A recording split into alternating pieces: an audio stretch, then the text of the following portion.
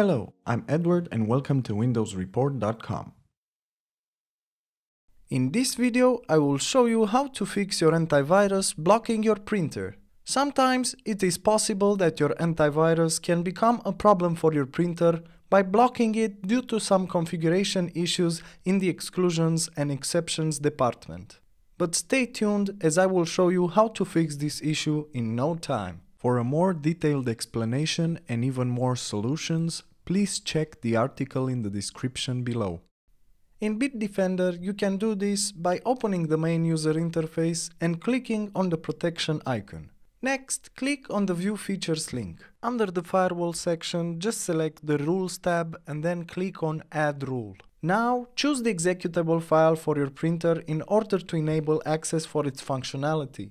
Complete the other field by using the on-screen prompts. If you're using a wireless printer or if you want to print files over a network, enter the implied URL similar as you did for the executable file. Save your changes and then restart your Windows 10 system.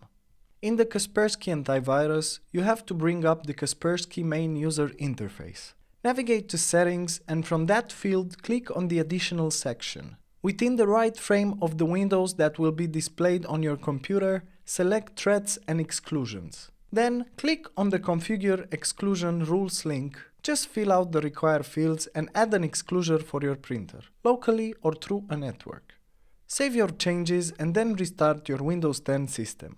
And in the Avast Antivirus, you have to open your Avast user interface, then go to Protection. Under Protection, select the firewall entry. Choose Application Settings located at the bottom of that screen.